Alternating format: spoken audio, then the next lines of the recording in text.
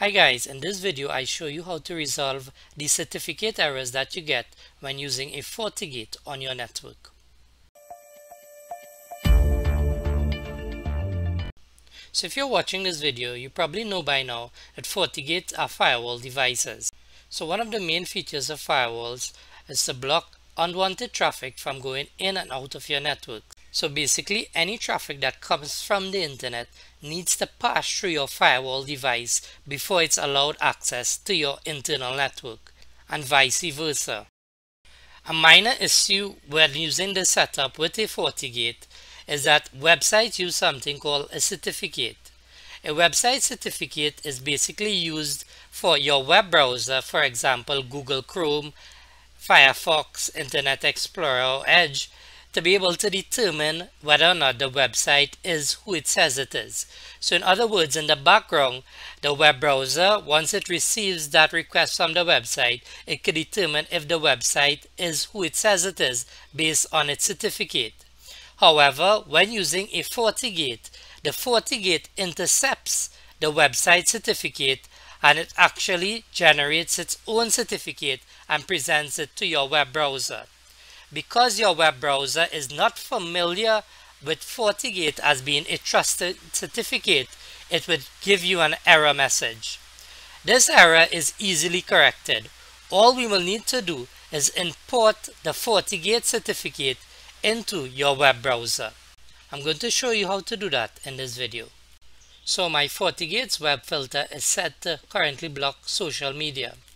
So I shouldn't be able to access websites like Facebook, Twitter, etc. So let me give it a try. Let me try searching for facebook.com and see what results I get.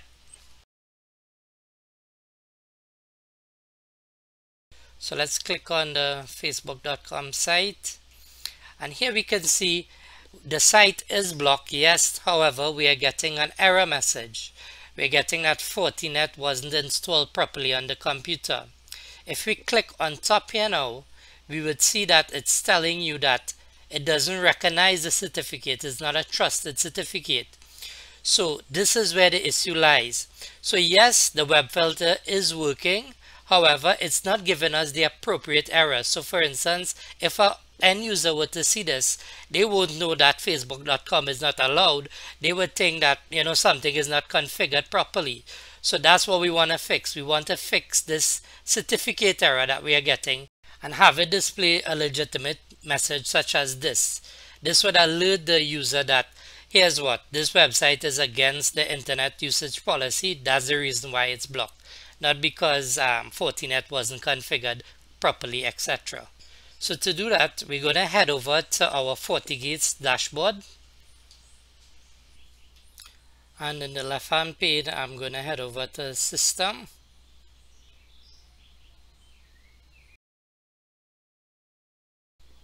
And click on Certificates. Here we'll see a list of certificates. We want to click on the top certificate that says Fortinet CA SSL. So we want to download the certificate. This is the certificate that needs to be installed on the computer's internet browser. To do that, simply click on the certificate and click download on the top bar. Once downloaded, copy it to the computer that it needs to be installed on. On the said computer, open Internet Explorer, click on the gear wheel icon on the top right hand corner.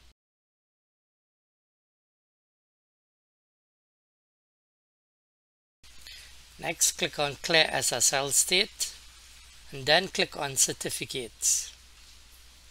We now want to click on the tab that says Trusted Root Certification Authorities.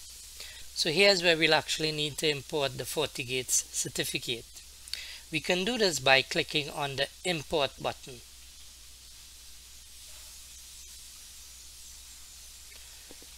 Select Next, and here we could browse for the certificate. It's located on the desktop, so here it is. I'm going to select it, select Open, select Next. I'm going to select Next and Finish. It would ask us if we are sure we want to install a certificate. Go ahead and click Yes. It says it was successful, the import.